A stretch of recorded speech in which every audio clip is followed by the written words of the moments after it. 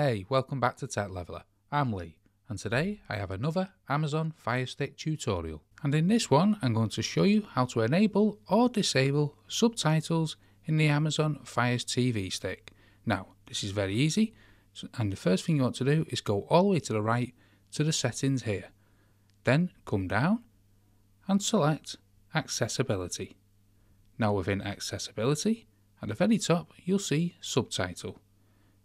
And you can see Subtitle is currently off. You want to press this and it'll turn the subtitles on.